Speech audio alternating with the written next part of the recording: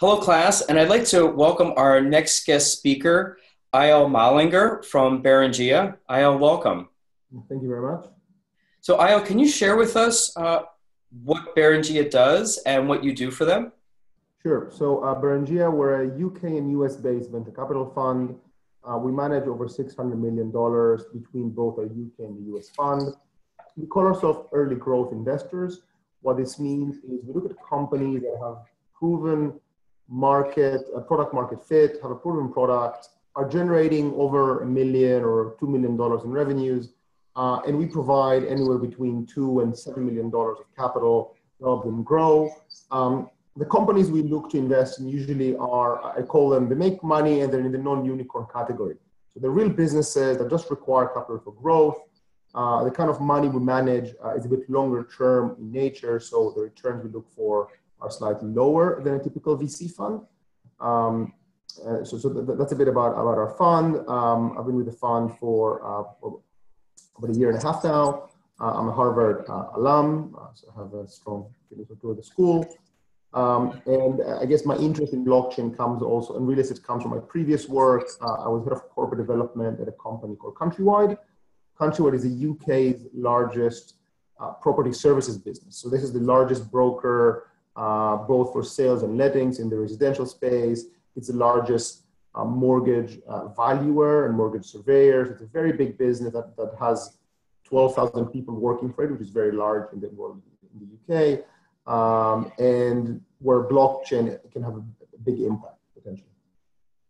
So before we get into blockchain, in your own words, how would you explain what blockchain is to our students? Sure.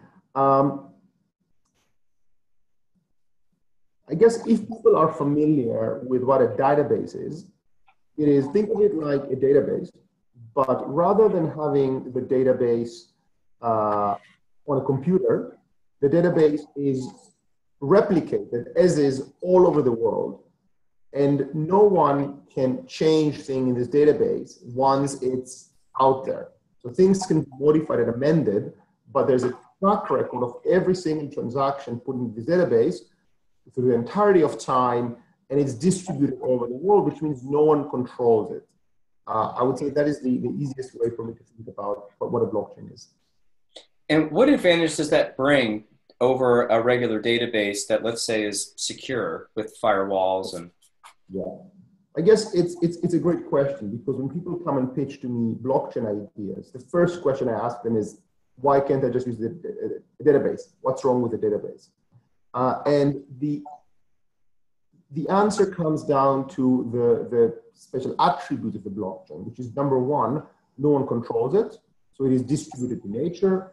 Number two, it is immutability, which means you cannot change things once they're written. There are other more features, but these are the base ones. The first one, think of it as if you are trusting, right? Let's say the government holds all your records, holds your social insurance number, and you trust the government is not going to change, not going to do anything wrong with it. But if you are in a world where trust is more broken, right? Let's say you are living in some form of dictatorship, or let's say you're living somewhere where the rule of law isn't as strong. If you have a database that is not controlled by one person, but is controlled by a multiple number of players, where no one of them has influence over the data there, suddenly you feel much more protected rather than having to trust one organization or one individual. Similarly, even if you do trust that organization, do you trust them that they're saving and protecting your data in the right way? We've seen what happened with Experian, we've seen what happened with many other data breaches. Actually having your data distributed over multiple players where none of them have control over it is very helpful. And lastly, on the immutability part, this is where things that go in can't be easily changed. So number one, you don't want, let's say, some corrupt regime changing your data and saying, oh, actually, this doesn't belong to you. And also, I sometimes give the example of, I don't know if people here read the book 1984 by George Orwell. And in that book, there's a very, again, I get goosebumps to remember this, but if you remember, the main character works in this sort of news, in the Ministry of Truth, which deals with news coming in. And he notices that the war with country A isn't really happening. I think the words with should be, and someone goes back and it changes the history, right? Now, it's quite easy to do that if you think what certain regimes are doing now, deleting things in the history books, right? If things are written in the history books in the way that cannot be then unwritten, what does this mean for truth? What does this mean for things, for having a real proof that something happened? So just think of the implications for this in terms of having a real verifiable, unmutable source of truth. And so in your industry, specifically, I do want to do a little bit of a deeper dive in real estate. How do you feel that this would be, how blockchain would be a really interesting thing in the real estate industry? There are quite a few ways. I think the use cases that I think of and people are talking about are probably break them into 3 or 4 main use cases. And I'll give the top level and we can go deep dive into any of those as you wish. Number one is property rights, which goes back to the example I gave before. If you live in the UK, and I don't know how it works in the US, but if I live in the UK, I bought my house, the land registry holds the title of my house. Right? And everybody who wants to know who owns this house, or to prove I own this house, people go to the land registry, and that is a single source of truth of who owns the address where I live in. The real problem is that certain countries do not have that register. Kenya, for example, doesn't have a register of land titles, right? Or certain countries have a register of land titles, but it's open for corruption. An example, I own this plot of land. Suddenly, the mayor of the town wants to give this plot of land to his cousin. Poof, suddenly his cousin owns the plot of land. And so actually helping bring property rights into developing countries is a huge and very obvious use of blockchain because of the immutability and the distributed nature of the blockchain. The other, and we can talk about this, the other use case I see is just in terms of transacting real estate. So I don't know if anybody, again, in this class has bought real estate, sold real estate, transacted in it. You have so many parties involved. It's not only you and the buyer. You have your lawyers, you have your mortgages, you have your bankers, you have, there's so many, I think there's like 8 or 9 parties involved in each property transaction. If you could track it on the blockchain and make things move faster, just because the blockchain holds a chronological series of time and who's holding the button at every point in time, we could transact property quicker. And lastly, the blockchain can make the concept of fractional ownership easier. I think the great example people talk about is today you can own 100% of your house or rent 100% of your house. There aren't many tools that let you do something in between, right? For example, I want to buy 25% of my house, but rent 75% of it. Or, for example, I want to buy my house, but I want to then sell 75% of my house to my brother, my mother, and my dad, who own equity in my house in some sort of way. So blockchain, because of its distributed nature, and you can register this ownership of the house, a rental of the house on the blockchain, I think is another great use case. So I'd like to deep dive on the last one, fractional ownership. And I do want to do the other two as well. There's a friend of mine. So we're going to use a real example. His name is Eli. And Eli goes to yoga class with me in Brookline, Massachusetts. He's about 30 years old. He grew up in Cambridge. His parents want to sell him the 2-family house that he grew up in. But that 2-family house right now costs north of $1 million. Mm-hmm. He wants to buy half the house. He wants his brother, who has no money at all, to buy the other half. But Eli doesn't have the money. The parents want to sell the house, take some cash out, and go to Florida. Is there a way that blockchain could help them with this fractional ownership idea? Let's think about that. And first of all, I will say, again, blockchain, I don't know at the moment of a solution that will necessarily help, but it is more of how will the technology can potentially enable a solution that will help him. One concept that I want to mention is the concept of smart contracts. Smart contracts live on the blockchain, and basically these are automatically executing orders. So for example, a smart contract could be every time $100 come in from Eli's brother, right? Take some equity from his brother to Eli and back to his parents, right? So you can have all kind of transactions that are encoded into the blockchain that enable the sort of functioning inside it. It's think of it as pieces of code that run within the blockchain. So smart contracts enable that. I guess in Eli's example, right, a way to do that would be if Eli has $500,000, but his brother doesn't have it, right? I guess in this example, that's the case. Eli could buy 50% of the equity of the house, right? And his brother could perhaps either sell, or let's say his brother only has 50K, right? So he can buy 5% of the house and sell the other 45%, or perhaps he could use that to mortgage the house, right? And maybe, because let's say he still wants to retain ownership of the house, right? So he can perhaps mortgage it and use some of the rental incrementally to buy off the equity from his parents. So we need to think of it, right? In the end, someone needs to pay this $500,000. So the question, would $500,000 come in equity or come in debt? And that's how I would bridge it. Is this the case you're talking about, or is this? Yes, it seems that you're bringing up that Eli actually seems to have several options. If we use a smart contract, which is basically the minute something happens, the contract automatically does something else without the parents having to do something. I like the rent to own option, that let's say the brother who doesn't have any money has enough money to pay, let's say, $1,000 in rent. Yeah. And every time he puts in $1,000 in rent, the smart contract will give him 1,000 divided by 500,000 and say, that's your percentage of equity of the house that you just bought. And he buys it over X number of months. Yeah, I think that the beauty, by the way, of this model is that, let's say his parents, basically Eli can play with the amount of money he's putting in every month above the rent to start paying off the principal and buying into the equity, right? So the parents suddenly have a great tenant because the tenant owns the place. As a landlord, one of the biggest problems you have is the gross to net effect, right? So I don't know if anybody of the students owns the property.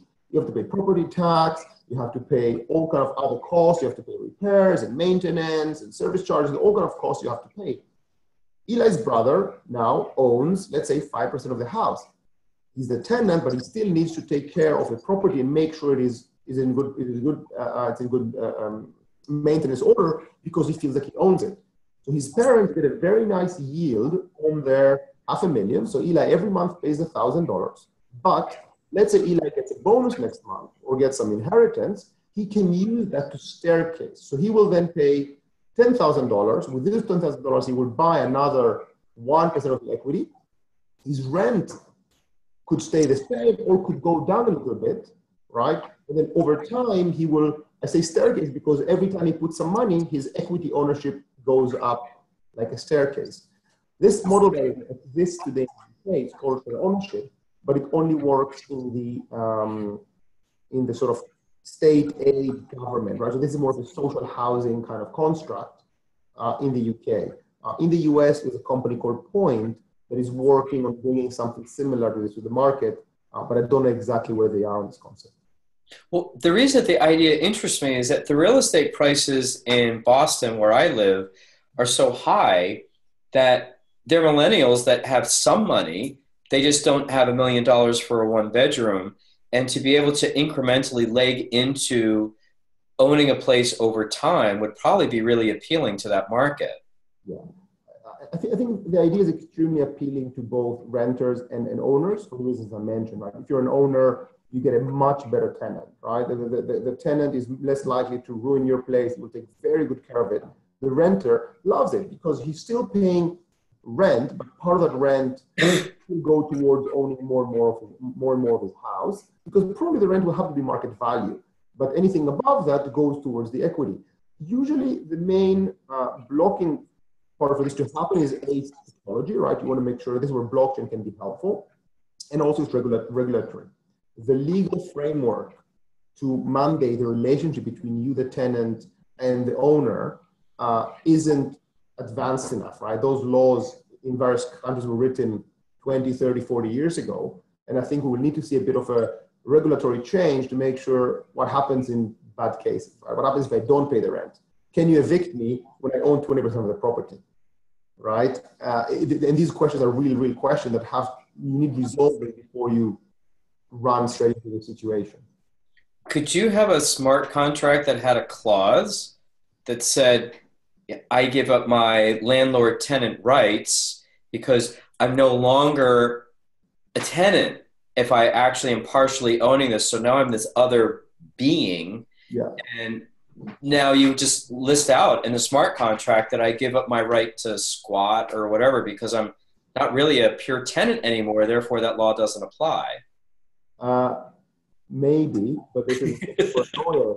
It's a question for a lawyer because in the end, the court will need to decide, right, whether this smart contract is a contract, right? It comes down to what the law says. And if in some countries, in the UK, for example, the law says once you're a renter over 4 months, you have certain rights, and you're not really able, you're not really able to contract against these rights because the law says you cannot do that. So it really varies by jurisdiction what you are and aren't able to do. You bring up a really interesting thought of what word we haven't been using at all in our conversation is a bank. Yeah. You don't need a bank. Yeah, which I think part of the fractional ownership idea, which I love, is the idea that you can crowdsource a mortgage, right? So again, let's say if I'm Eli's brother and I have some money, wouldn't I rather, or let's say I'm just an investor, wouldn't I rather put my $100,000 instead of putting them in a bank and getting 0.5%, would I rather putting them as a mortgage, right? Provide the mortgage to Eli's brother, right? Get beautiful payment, have security of the property.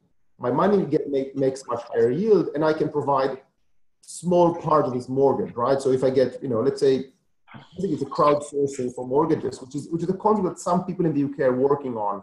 Very, very interesting. And it goes back to the point of allowing people to rent with more equity. So if I'm a millennial, maybe I'll be able to get a much higher loan to value ratio if I'm able to crowdsource the mortgage. It's also interesting in that banks require now that you deposit so much money that a lot of people just can't even touch it. This could be a way for people that just don't have a lot of cash but have good credit to actually start buying real estate because now it becomes something that they can actually do. Exactly. So another question regarding real estate. So we'll put Eli aside, but let's just talk about Eli's parents. Mm-hmm. They own this $1 million home. Mm-hmm. Let's say they own it outright, so it's just theirs. Yeah. Would they be able to, using blockchain, to go out to people and say, hey, I need a home equity loan. I'll sell you 1/100th of my house so I still control it. You give me cash, and then I'm going to pay you some interest, and you have your collateral. Absolutely. I think this is one of the more exciting usages. I've actually, historically, one of the projects I've worked with was trying to set a very large home equity loan operation.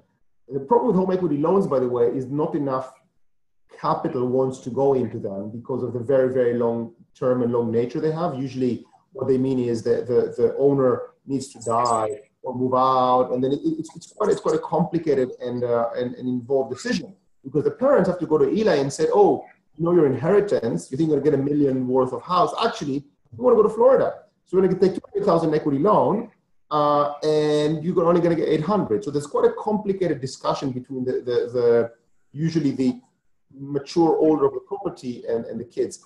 And in terms of the capital going in, most capital providers need to see a very clear return. They want to see 3% return per year, or they want to know when the money comes back. Equity loans by nature have a very lumpy return profile. Now, in this scenario, if blockchain could enable to bridge the gap between this sort of huge demand for capital and huge supply of capital, right? Because I think there'll be a lot of people really, really interested in putting some money into those houses, which they know is going to be a long-term investment. They know it's rather liquid, but would I want to have $10,000 in a house in Brooklyn that I know is going to be worth one day something because I think prices are going to go up? Probably yes. So I think overall it's a very attractive proposition. I think it's pretty interesting if you could do something where, let's say I am just starting out, or not. All I have is $10,000. I do want to invest in real estate, and that won't get you anywhere. But it Yeah. would be interesting if I could have $1,000 in San Francisco, $1,000 in New York, and 8,000 in other places around the world. It seems like blockchain would be the only thing that would allow that to be able to happen operationally.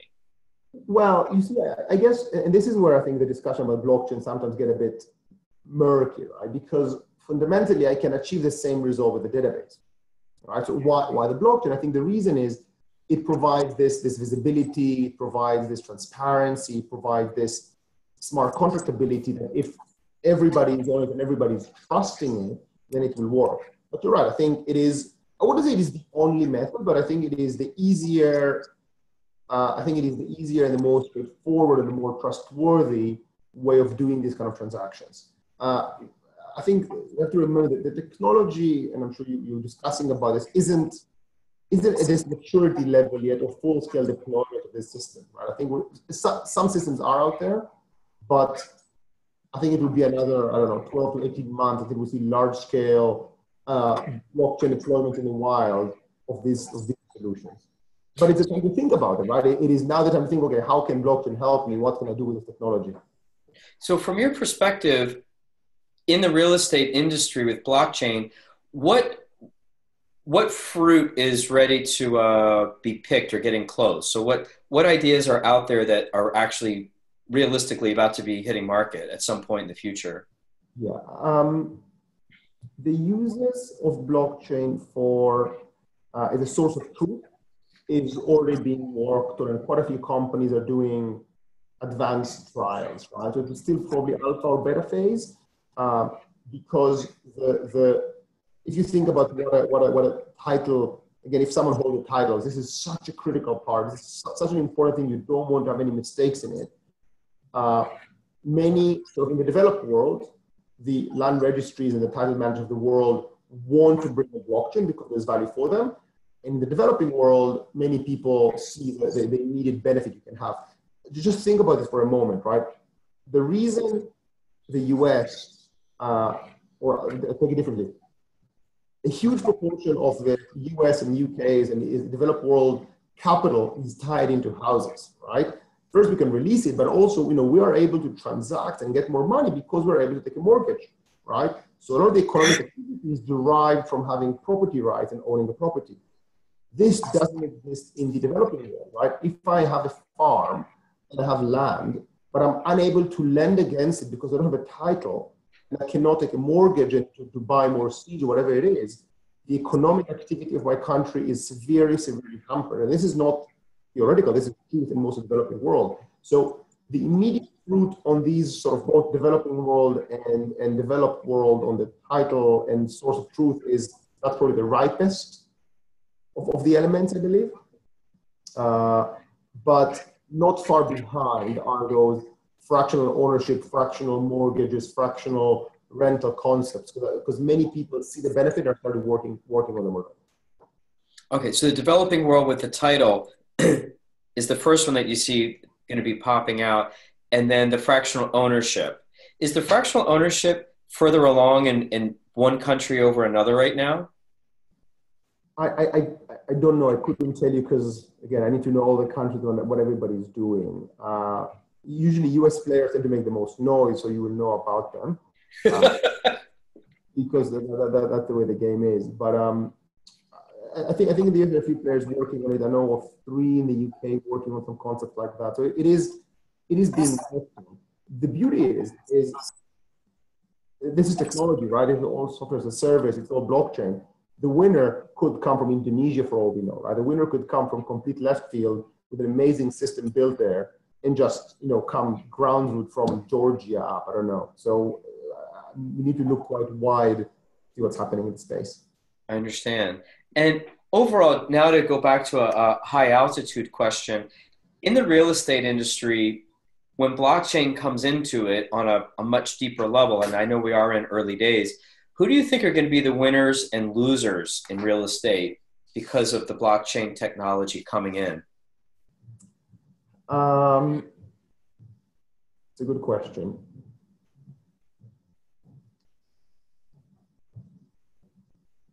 So I think, immediate winner. I think immediate winners will be in many ways the consumers and players in the markets, right? Because blockchain really brings higher efficiency, higher capital efficiency to markets, right? So obviously the winners will be people operating in these fields and having the systems. Uh, it's hard for me to name, a specific organization or company that would benefit. One of the key problems with blockchains is because they're so distributed and so disorganized, and somewhat anarchic. That's why not many companies pick them up, right? It's more startups trying to come in and be disruptive and trying to do something new. Losers, I think some of the main losers would be number one, agency type businesses, right? Because part of what I said before, if you're a broker and your job in life is to make a transaction move forward, and suddenly you have this much easier, much smoother way to make transactions, it can all happen online, brokers and agents can lose. If you take on one extreme Airbnb, where you transact on a property for 3 days, completely online, no human intervention. On the other hand, you have, I want to buy this 1,000,000 square foot property, or let's say I'm Apple building my headquarters. This side is very heavy. Agencies use this as zero. And obviously you have more agents the bigger you go. I think blockchain will start pushing the dial higher in terms of where you don't need an agent in the process of transactions.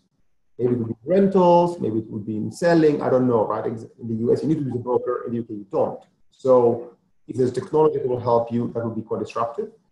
And I guess back to your question about capital provision, I think people who are today sitting on the provision of capital, right? And if I'm a bank and suddenly, my mortgage product isn't so competitive because consumers can go direct to other consumers and get direct peer-to-peer mortgages, maybe I will be disrupted. In reality, I don't think that will happen. In reality, I think if this becomes attractive, the banks will themselves provide the capital in these scenarios. But generally speaking, capital providers, if they get disintermediated, will need to think about ways of getting back into these digital markets. And if we had students in our class who are in a position where they can pivot careers and they want to do something in real estate, they want to be ahead of the curve, and they want to be a part of blockchain on some level, are there certain jobs that you would, or areas of expertise that you think that they should start picking up now where they could profit from blockchain? Yeah, I think it's a very hot topic and the right place to be right now in terms of the combination, because a lot of people see the benefit and not many people are, again, there aren't many companies who started in this space. I think number one, if based on the characteristics we described, so the immutability of the blockchain, the distributed nature, the ability to have smart contracts happen automatically, if you see an opportunity, this is the time to go for it, right? I think there's a lot of capital wanting to go into startups in the blockchain related world. In terms of actual jobs, there are quite a few startups that are growing in the space, and so actually, showing interest in those startups and trying to get involved with them would be another place to start. And just being an expert, right? I think if someone knows a lot and reads a lot about blockchain and property and then can go and add value to some of the bigger players, it'll be highly valuable. So if you think about the CBRE, the Cushman of the world, and Douglas Elements, are they thinking about blockchain? Absolutely. But do they have enough experts, enough people who know a lot about blockchain? I don't think so. So there's an opportunity there as well, I think. Okay. And my last question, which I hope you like, is what's a great question I forgot to ask? What's something our students should know?